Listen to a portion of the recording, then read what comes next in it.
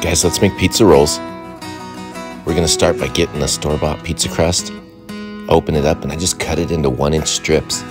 I'm gonna lay down some cheese on that and then put a strip of marinara.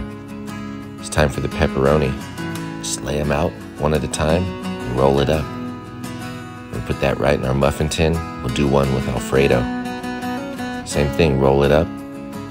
It goes in the tin. And let's make a little butter. Yeah, garlic, oregano, pepper, paprika. These pickled jalapenos. It's gonna make it a little spicy. Real good. Just brush that on.